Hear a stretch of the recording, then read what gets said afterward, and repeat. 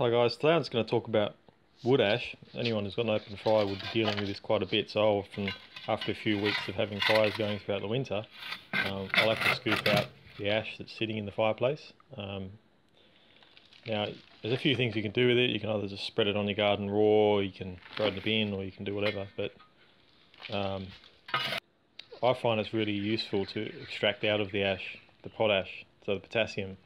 The potassium is one of your major fertilisers. So potassium, nitrogen, phosphorus,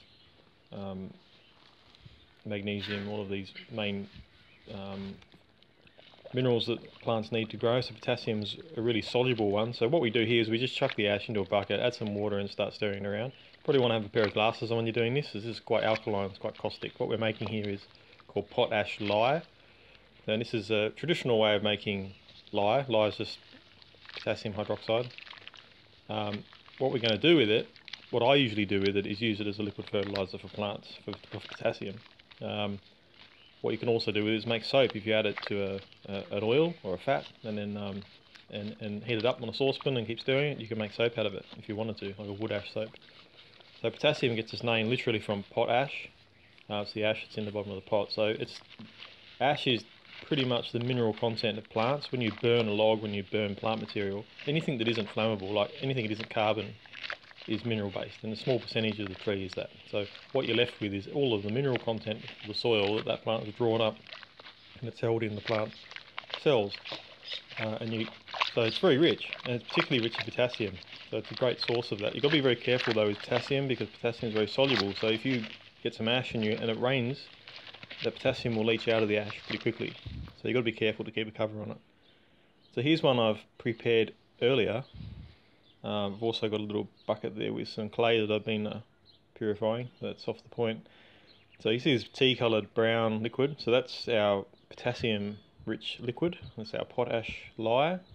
And that's been sitting there with a cover over it, the big metal cover. And the reason I have the cover on is to stop any rain getting in, because I don't want that getting washed out.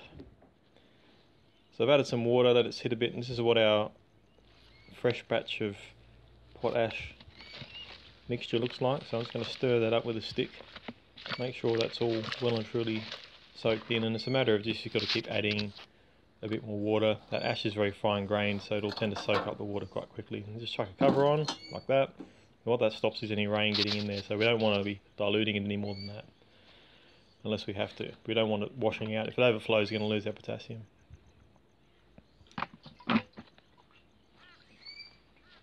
So what I'm going to do here is just show you how I've strained off some before. So an earlier bucket we had there, it's poured it through a sieve. So it's just a bucket with holes in the bottom. So I've just punched some holes in the bottom of the bucket, and I use this as a sieve, like a strainer. So what we want is all that liquid. So we've mixed the ash and the liquid, we've let it sit, as you can see, for a few weeks. So we're going to pour that through that bucket with the sieve bottom. And all of that liquid is going to drain through, and we're left with the wood ash depleted of potassium, or relatively depleted in potassium, and then we'll be collecting that liquid at the bottom, which will be our potash lye. And you can use this for many things. You can just put it in a bottle. I generally bottle it and use it around the garden as a liquid fertiliser, but you can also use it to make soap. So it depends on what you want to do, but I think it's a great way of value adding with ash. I just tend to add the ash after leftovers to the compost.